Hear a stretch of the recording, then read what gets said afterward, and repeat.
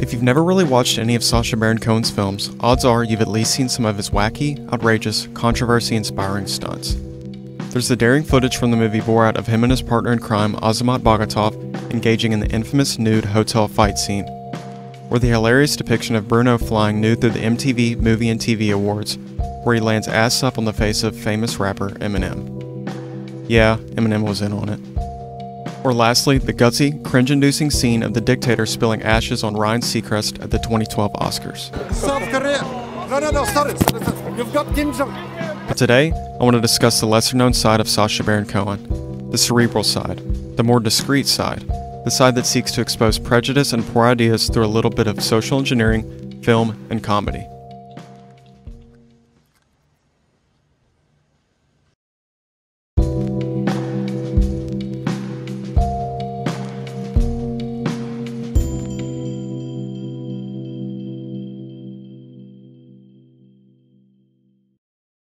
The first clip is from his legendary but lesser-known work, The ЛАТИ Show. To set the stage, he's interviewing several experts from the educational field, and he's just brought up the topic of bullying. Let's talk about bullying in schools.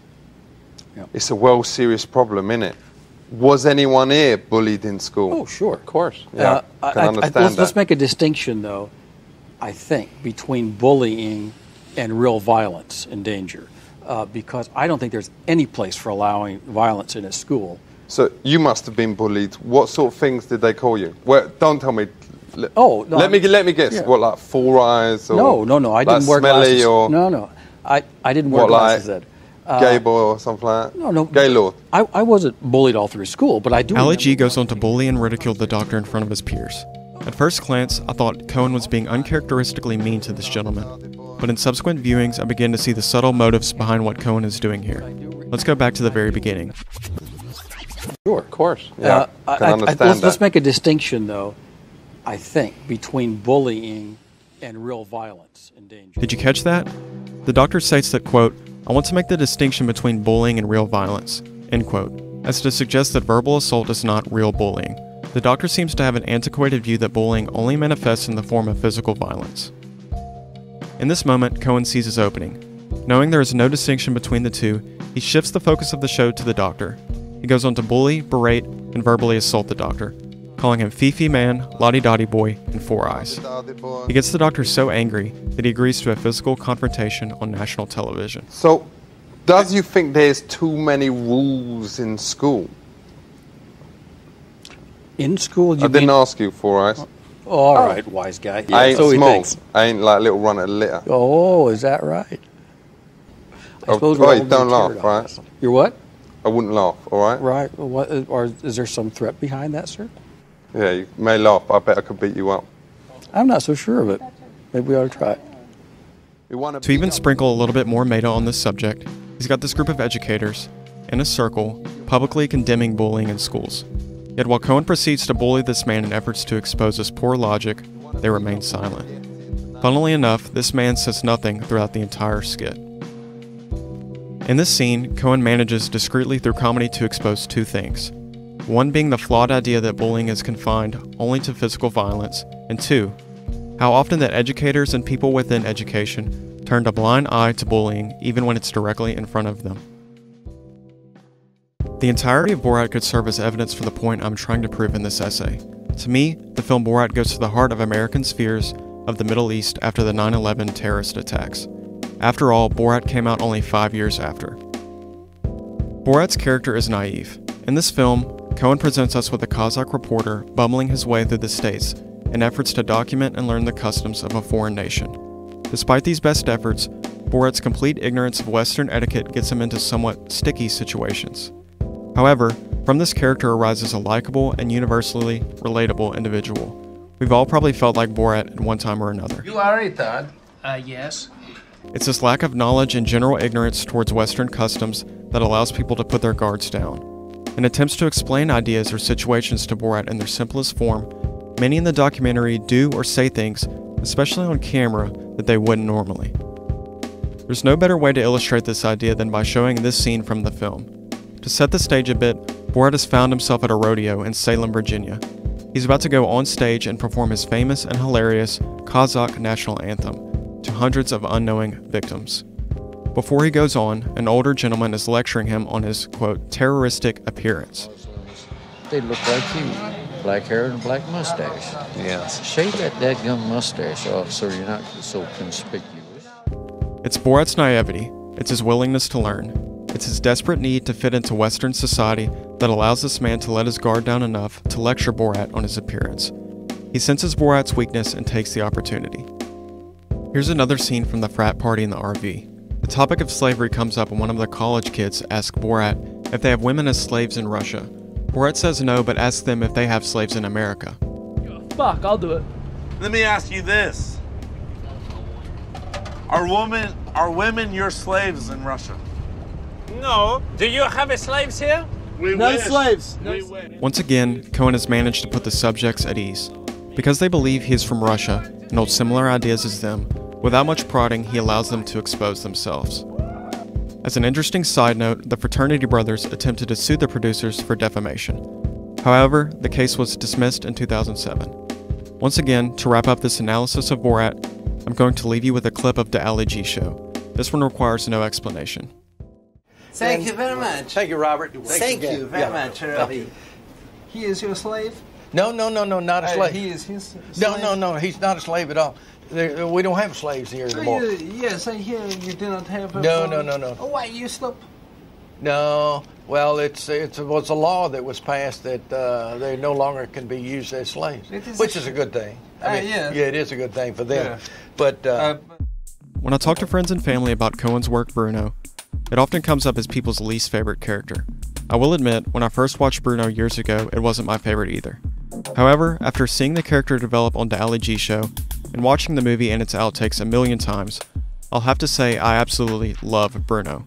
He's a crude, brash, homosexual Austrian fashionista whose sole mission is to become the next Hollywood superstar. I want to be a star in a huge Hollywood movie. What I absolutely love about this character is how Cohen manages to expose the superficiality of the fashion industry. Moreover, how he seeks to uncover homophobia and hypocrisy by putting his subjects in precarious situations. Wow, there's so many stars in the sky. Full of them.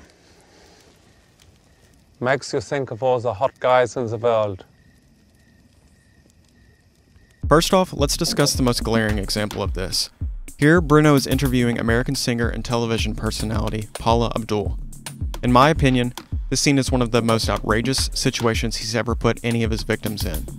Somehow, Cohen manages to get Paula Abdul to speak of her humanitarian work while sitting on the backs of what are presumably Mexican immigrants. This clip really speaks for itself. Helping other people is so vital to my life. It's like the air that I breathe and the water that I drink. How Cohen was able to make Paula Abdul agree to do this, I will never understand. It must be some combination of social engineering and shock factor. However, when I really think about what I would do in this situation, I cannot imagine that I could ever be so shocked and manipulated that I could agree to sit down and be interviewed on camera on the back of another human being. Come back, please. Can you please come back? The next scene from the film is probably one of the hardest scenes for me to watch. Bruno has just kidnapped an African baby in order to organize a photo shoot that will finally catapult him to stardom. He holds auditions with several parents of the infants that he wants to include in his photo shoot, and puts them in incredibly awkward situations. While interviewing, he continues to ask the parents if they are comfortable putting their baby in exceedingly uncomfortable or dangerous situations. Is your baby comfortable with bees, wasps, and hornets? You can really see the forlorn look on this woman's face as the photo shoots become more and more dangerous. You can analyze this stunt in two different ways. The first being that the parents are desperate for cash, or two, that the parents are willing to do whatever it takes to jumpstart a film or television career for their infant children.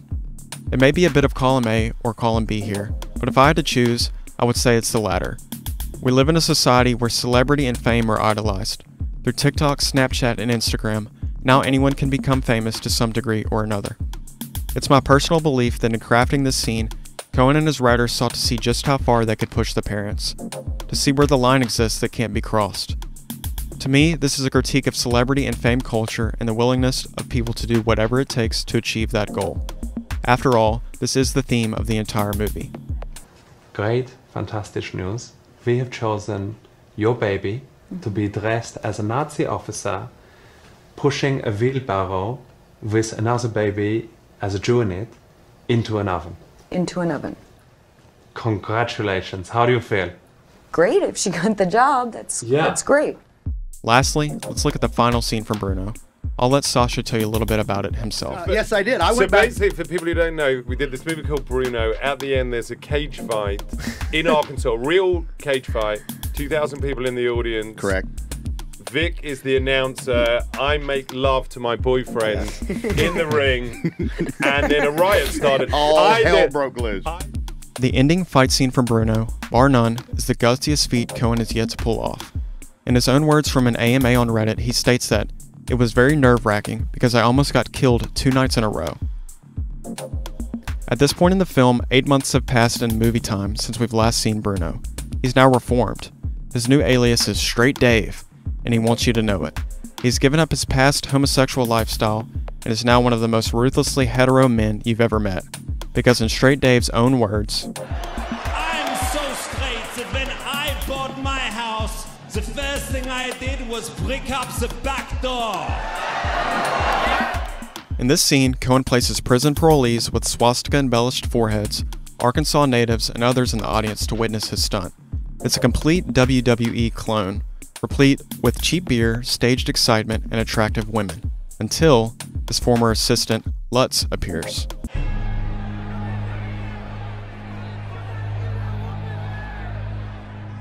They begin by fighting, but ultimately, as most of us know, they end essentially making love on stage, kissing, fondling, and touching in ways that absolutely inflame the audience. Some shout, some curse, and others stare blankly at what's unfolding beneath their eyes. Metal chairs soar over the barbed wire hexagon while bigots cast half-drank beer cans and t-shirts at the couple. It is truly difficult to watch. Luckily, Cohen's security team had built a trap door beneath the cage for him and his sidekick to escape safely. The two most definitely would not have been able to walk out of that event unscathed had it not been for the trap door. The ending of Bruno is the cherry on top. Throughout the film, we see various depictions of homophobic prejudice as Bruno makes attempts to climb his way to international celebrity. However, no other scene featuring Bruno either from the film or from his segments on the Ali G Show are as potent as this one. Sacha knew he had to make a clear and concise statement for what the film seeks to expose. It's truly troubling that at the time this film was released in 2009, that there still existed people who hated gays this much. This scene requires very little post-analysis. There's not as much trickery involved as in previous setups. It's just two men making love on stage and the backlash of an enraged, prejudiced audience.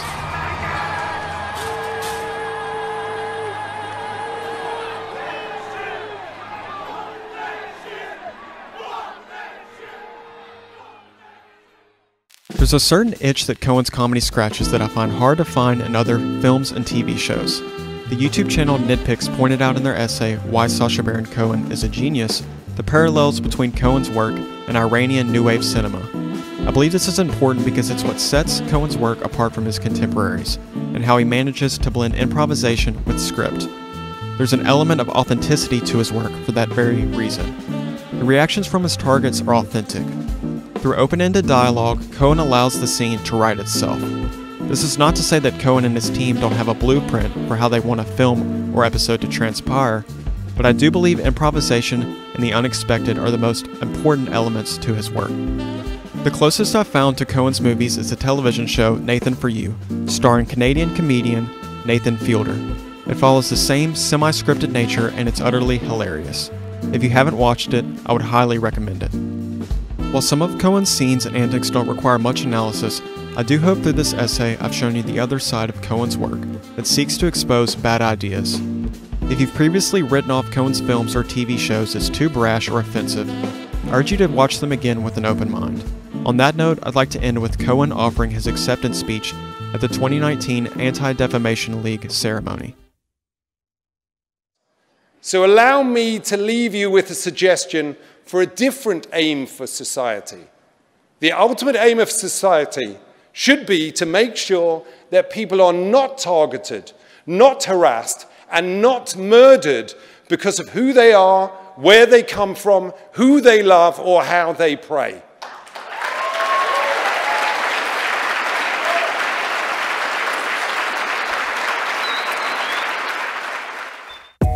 If you're wondering why I didn't mention Who is America, it's because that show really requires a video essay of its own in the future. Let me know in the comments what your favorite scene is from a Cohen film or TV show.